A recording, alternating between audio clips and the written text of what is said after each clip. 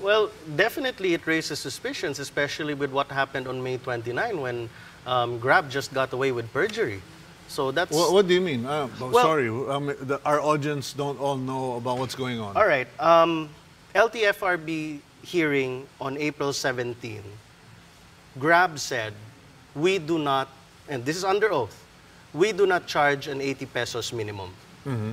On May 29, LTFRB hearing under oath, Grab said, we have been charging the 80 peso minimum fare since June 5, 2017.